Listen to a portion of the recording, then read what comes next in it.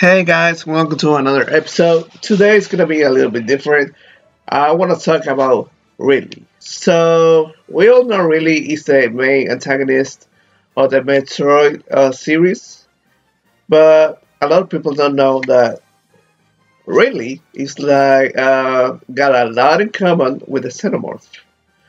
Uh, if you don't know what a Xenomorph is pretty much the aliens in Aliens. So that's the best way to describe it. As you can see, the thing that stick out most, as you will see, is let me see if I can get as close as I. Yeah, that's the best I can get. The tail. The tail is almost the same exact tail as the Xenomorph compare to it. Like if you see, it's almost the same one. Even the details along the tail, all the scales, everything kind of looks the same as the Xenomorph. And I believe it wasn't like a copy of it. It was more like a tribute. I'm guessing the designer for Ridley was a big fan of the Alien series. Well, I think the whole Metroid series kind of tributes itself to the Alien series. You can kind of see it on a Metroid being the parasite, and then the what's it called, chest burster, and the thing before it, the thing that wrap around the face. You know what I'm talking about. They kind of have some things in common too, but also like, can I rotate? I'm trying to. There we go. Alright. Also, you can also see similarities in between the big head and the Xenomorph head. It's not the same, but it's almost similar.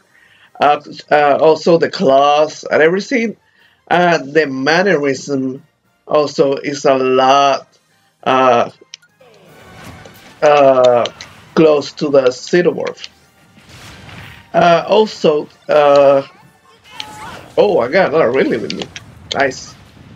Also, you will see the name Ridley is also like a tribute to the director and the producer for the Alien series, Ridley Scott. So yeah, I don't doubt it that the Ridley series, I mean the Alien series, was a big influencer or a big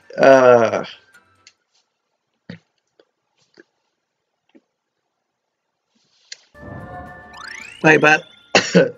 I shocked myself. So it was a big influence on the Metroid series on a lot of aspects. I think mostly being space and the enemies. If you go back to the series, to the movies, the Metroid itself, it doesn't look like the hugger itself, but the fact that both are parasites, it kind of plays a lot of coincidence between Metroid and the Alien series. Also, the color is kind of similar between the models that they use. I would say the main thing that differentiates it is basically the wings. But you can see the head looks kind of like it. It's like big, long. The tail is like a dead giveaway. You can see a lot of similarities between the tail. The mannerism, they're straight savage, but at the same time they're extremely intelligent, because really is the king of the space pirates. There you go. That's one of the things that I love about the Metroid series. The lore, they show they show so statue, everything. Like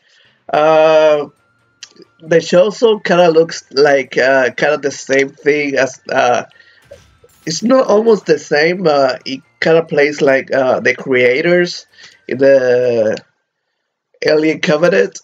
The suits that the creator used kind of have like a Chozo look like kind of feel into it.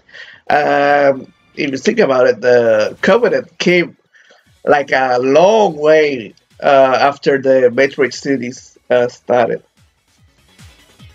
Uh, Let me give me a second. I gotta do this. Okay, okay, sure. Uh, yeah, man. Like, I definitely love the tribute they did with that. It's like a fun Easter egg, kinda. Uh,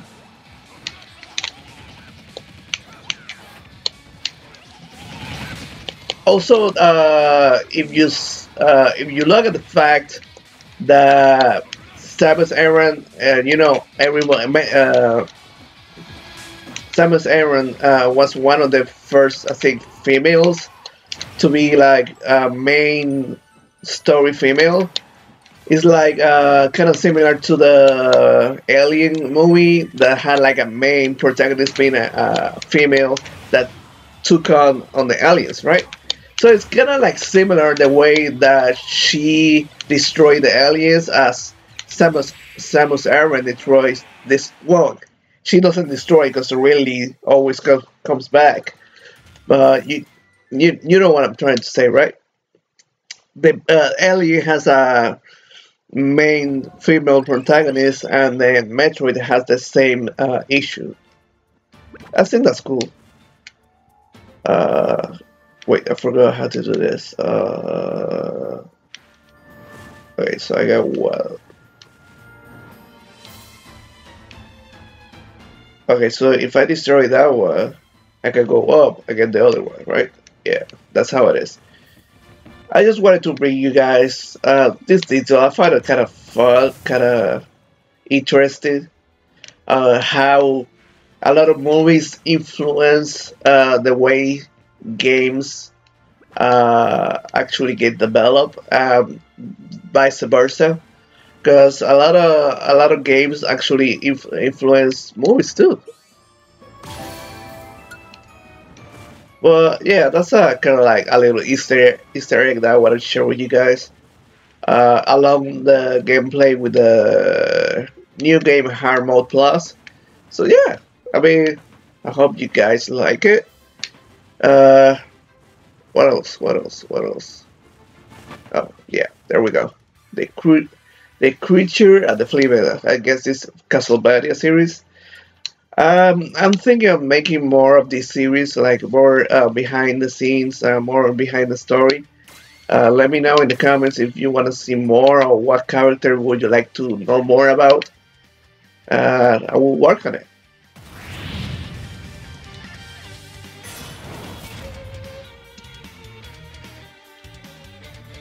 Giant me brother. Ooh! He got the Jason mask. That's kind of cool. He goes perfect with the setting, with the movies and shit. Holy shit. Let's go. Let's go.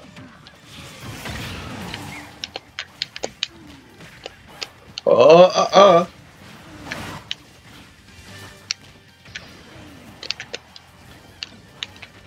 If you want me to go,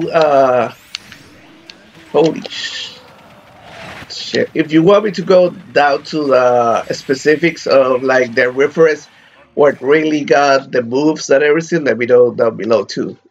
I can do that too. I would like to do that. So let me know. But before I finish this episode, I want to finish this battle. So let's do this. Oh shit. Oh shit. There we go.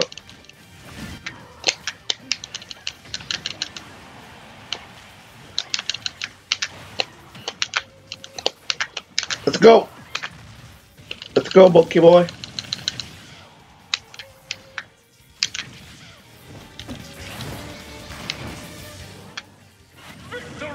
There we go. Alright guys, that's gonna be everything for this video. I will see you guys on the next episode. Let me know if you want to see or know more about the lore of each character, the background. Let me know down below. Don't forget to like and subscribe and share this video. I will see you guys in the next episode. Bye.